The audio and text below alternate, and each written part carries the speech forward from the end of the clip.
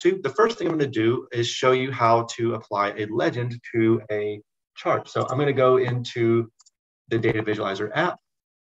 I'm going to switch over to a single value chart. I'm going to turn on our favorite example, ANC1 coverage. Click Update.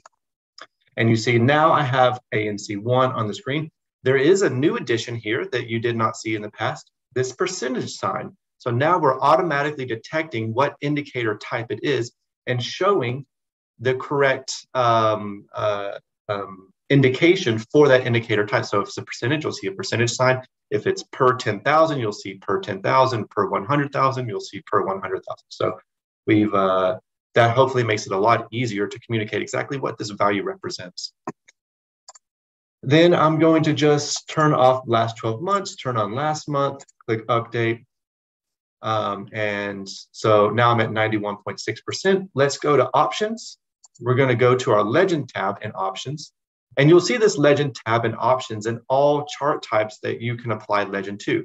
There are certain chart types which are you're not able to apply Legend to. For example, a line graph.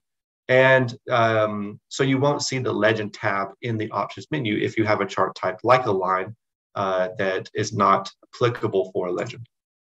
All right, I'm going to go to Legend Type, and you can see I can use my predefined legend or select a legend for the entire visualization. I'm going to go ahead and choose my second option, select a legend for the entire visualization.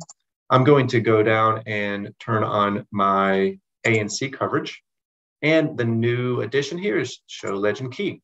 So turn on Legend Key, and there you go. So now you see that the color of the single value has changed, and we have the clear reference to the Legend Key here as well. So let me just go ahead and save this. I'm going to call it ANC1.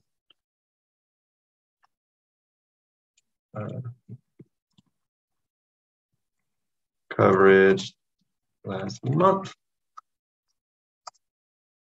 All right, save it.